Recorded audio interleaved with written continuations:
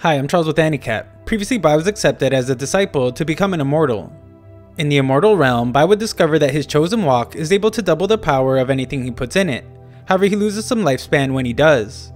Later, Bai heads to the bloodstream sector in search of the relic of eternity. He wears a disguise to conceal his identity, and after being bullied relentlessly, he ends up demonstrating that he is the strongest person in the bloodstream sector, even while only using their own secret techniques. After this, he successfully manages to comprehend the sacred pill of ruin, and is on his way to becoming a master of the medicinal path. The story continues as observers point out that Yi Zhang has locked himself inside his home for over a month. He just comprehended a bit of the pill wall, and they question if he is really capable of refining a grade 4 elixir. Diviner hears that all the plant resources have been sent to Yi Zhang, and he can't understand why the sector places so much importance on his refining. Just then, things start to go wrong and Yi Zhang's refining backfires, as Jun watches and is shocked to see that elixir refining can be this terrifying. Bai, who is still pretending to be Yi Zhang, points out that he just barely managed to survive the failed refinement, and begins to wonder what went wrong. He is certain that there was no mistake during potency refinement, and thinks the problem happened when the elixir was taking shape. He realizes that the pill crumbled from the inside out this time, and determines that it has something to do with the air it absorbed. Bai gives it another shot, but this time he uses some other herbs to neutralize the air. He is much more confident this time, but is shocked to see that the furnace is going to explode again. Those in town are furious as they are in more danger than ever, and we see that Diviner is completely beside himself as the home he got to replace the one taken from him by Yi Zhang is completely destroyed. He wants to fight Yi Zhang directly, but ends up getting hit by a furnace instead. Jun's concern increases as she realizes that if this continues, then not even she will be able to suppress everyone's fury. Bai shows his determination as he attempts to refine the elixir again, and points out how great the bloodstream sector is. Not a single person has come to vent their frustration, and he points out how different that is compared to the spirit stream sector. He is certain that this next refinement will be the one that makes the grade 4 elixir, but he is wrong. The vicious cycle of him failing and the resulting havoc that it creates goes on several times. The chaos reaches its peak as we see that Song's cultivation at the waterfall is interrupted, and he decides it's time to act. Wuji wonders if Yi Zhang is going a bit overboard, but the patriarch Song thinks that this is how a blood sector disciple should behave. It's so different. When other refine elixirs, it's like lukewarm water, but when Yi Zhang refines elixirs, there is continuous thunder in the sky and astonishing energy. Jun is credited with taking Yi Zhang under her care, as the patriarch is glad to see how unorthodox he is. Bai continues refining and thinks that he has a good chance this time, as long as he does exactly what he's doing for another hour. However, he isn't able to as he comes under attack by Song. Bai manages to avoid the attack while also protecting the cauldron. Song doesn't allow Yi Zhang to speak at all though, and just goes in for another attack. Yi Zhang does his best to protect the patriarch's elixir that he is trying to make, but finds it to be very difficult as Song has made it his goal to destroy the cauldron. Yi Zhang does a good job protecting it, but notices that its temperature is beginning to drop. Song persists though, so Yi Zhang explains that if Song doesn't stop, then he will have to stop holding back. Song gains the upper hand as he cracks the cauldron, causing it to begin exploding, but is shocked when Yi Zhang sends it back to him. Just then, Bai comes to a realization. The key is not to neutralize the air inside the furnace, but to draw it out and let it disperse slowly. Yi Zhang begins to thank Song for his contribution, but Song is just as furious as ever. His attack is stopped by Jun, who explains that if Song wants to harm Yi Zhang, then he will have to fight her first. Song can't believe that his sister is protecting someone who has brought so much destruction to the bloodstream sector, but she explains that Yi Zhang isn't doing it on purpose. This is all just part of the difficulty in refining elixirs, and she explains that the patriarch thinks the same thing. Yi Zhang is elated to hear that he is so well understood in the bloodstream sector, and Song is sent home. He leaves for now, but explains that he will be back to defeat him once the patriarch's patience runs out. Yi Zhang points out his innocence, but Jun explains that Song is right about the patriarch, and warns that Yi Zhang must hurry to make the grade 4 elixir. Sometime later, Bai is of course still refining, and the people in town are delighted to see that the rain falling has an unexpected fragrance. The rain also has unexpected side effects though, as people begin to have to run to the bathroom. A little while later, all the toilets have been ruined and the only one left is in Song's house. Song is more miserable than ever now and vows to get his revenge. More time passes and Jun warns Yi Zhang that they are close to the deadline the patriarch has set. Furthermore, Yi Zhang has caused severe damage to the sector, and if he has nothing to show for it, then he will be severely punished. Yi Zhang keeps trying to say something, but she interrupts him once more to state that everything will be okay, since no matter the result, she will always protect him. He finally gets to speak though, and reveals that he has managed to refine the elixir. Just then, the Patriarch arrives to examine the pills, and determines that all 5 of them are high quality grade 4 elixirs. He is extremely pleased with Yi Zhang's immense talent for pill refining. He points out how amazing this contribution to the sector is, and announces that from now on, Yi Zhang will have the same status as the Song family's direct descendants. Nearby, Diviner overhears everything, and announces to everyone that the plague demon Yi Zhang has finally finished refining elixirs. Since it's all over, they all rush to return to the peak. That night, Yi Zhang feasts with Grand Elders from the other peaks, as they want to bond as fellow sector members. Yi Zhang acts like an honored guest, but chooses not to drink with the others. Just then, another Elder reveals that the pills he refined are greatly beneficial to every peak. The reason they are meeting is to explain that a great war is coming, so they all want to unite as a clan, and Yi Zhang agrees. Yi Zhang explains that he needs to meet with Jun later that night, so he cannot drink much, but we then see that he couldn't resist. Yi Zhang barely manages to make it to his meeting with Jun, but she seems a bit upset since he is late. She goes on to say that she is aware of the other elders being interested in him joining them, but reminds Yi Zhang that he belongs to Middle Peak. He now has the same status as Song family direct descendants, and as long as he doesn't betray the sector, that will never change. She gives him an item to prove it, but they end up in each other's arms. Their moment is interrupted by Song, and Jun instantly states that Yi Zhang must be taught about the dignity of a Grand Elder. He has disrespected a superior, and she orders him to clean up Middle Peak as punishment.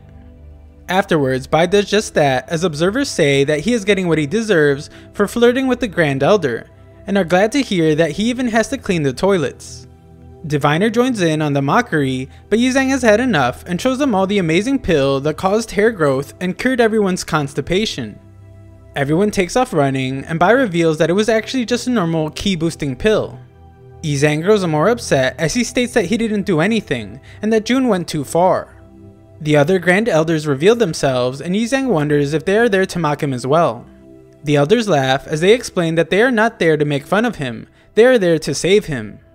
They explain that there are certain matters that they should have told him earlier. Sector members who tried to be indecent with Jun were all castrated alive by her. Even the Bloodmaster of the Nameless Peak had almost become her victim. Yi Zhang wonders if they simply came there to frighten him, but they state that they are all close friends of his. They don't want to see him so miserable, and ask that he come with them to their 3 peaks so that he can refine grade 4 pills for them. They proclaim that they mainly want to free him from Jun's grasp, but instantly begin asking for the exact pills they want him to refine.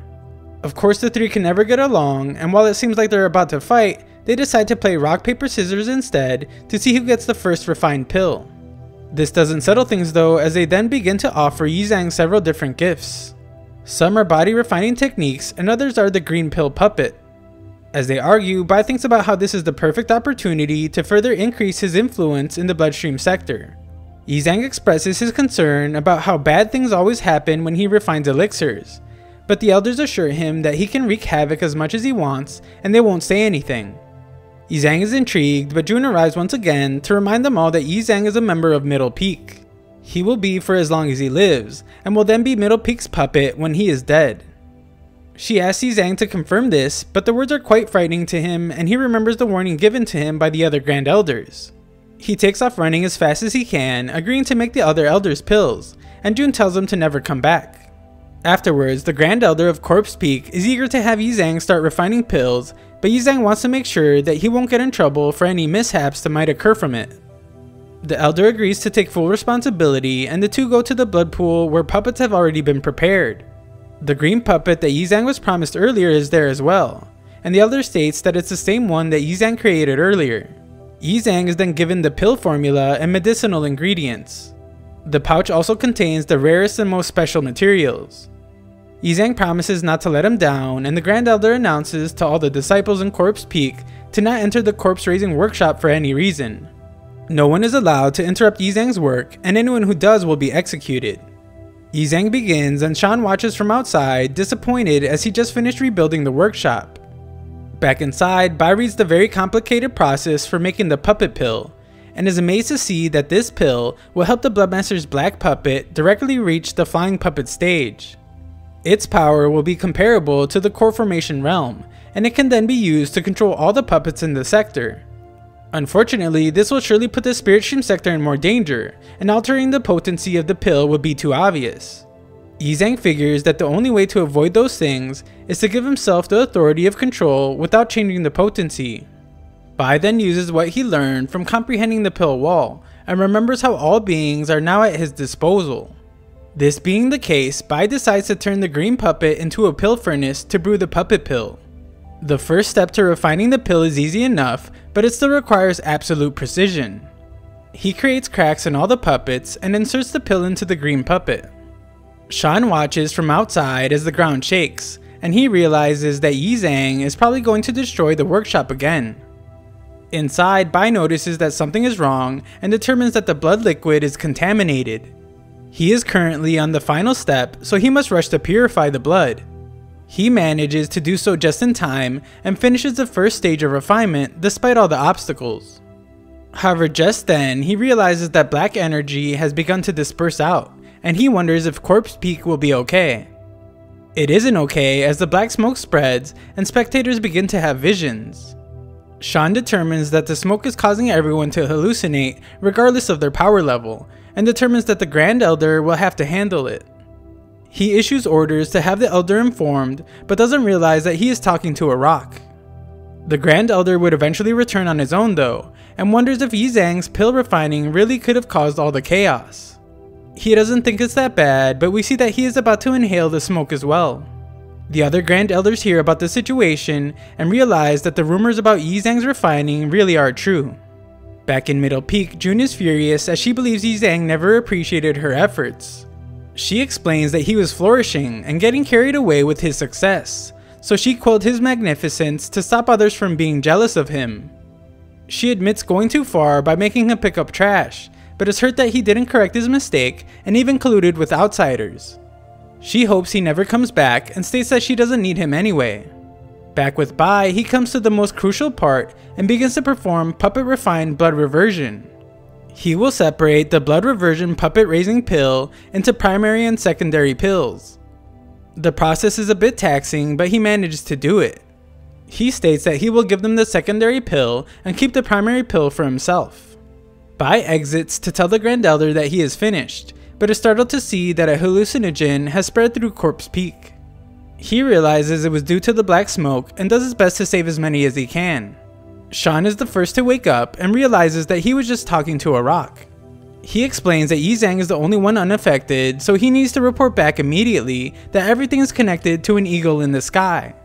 Of course there is no eagle, and Bai looks to the sky to see that it's actually the Grand Elder that is hallucinating. Shan uses his undead friend to attack the eagle and states that he has eliminated the evil for the good of the sector. Just then, the Elder seems to have a clear mind again as he angrily approaches Yizang, and Yizang reminds him of his promise to not hold him accountable. The Elder attacks anyway just as Jun arrives to stop him, but Yizang does it himself by showing the elixir he made. The Grand Elder stops his attack and begs for the elixir, but Yizang explains his concern that the Elder will turn against him once he has it. Yizang threatens to destroy the grade 4 elixir, but the Elder apologizes and agrees to stop. The Elder is concerned that the pill might be fake though, so Yizang simply gives it to him. The Elder is in awe of the legendary grade 4 blood reversion puppet raising pill and is certain that his peak will rise above all others. Bai, however, thinks about how once the secondary pill is used, he will consume the primary pill himself and all the puppets in the sector will obey his orders instead. He watches just as Jun leaves and realizes that she came to protect him. Sometime later, Yizang returns to Middle Peak and Jun wants him to acknowledge his mistake. Yizang refuses as he gives her an elixir, but she rejects it as she thinks he relies too much on his refining skills. He points out that it's not an ordinary pill, but she explains that even if it was a grade 10 pill, she would reject it. The two begin to fight as Jun states that she will not be manipulated by him. He made a fool of her by going against her and she refuses to forgive him. Jun regrets putting her faith in him and the two break the bottle, revealing the elixir inside. She is amazed by the spiritual fragrance pill, and Yizang explains that it's the perfect grade 4 pill for her. He had run out of herbs while making pills for the blood sector, so that is why he went to get ingredients from Corpse Peak. He did all this to refine this one pill for the person he wished to offer it to the most. They have hurt each other too much to continue the relationship, so Yizang states that from now on, she is the Grand Elder and he is Yizang. She stops him from leaving, but can't put together any words, so he simply says his farewell. Thanks for watching part 17, 6,000 likes and I know you want a part 18. Also, all other parts are in the pinned comment below.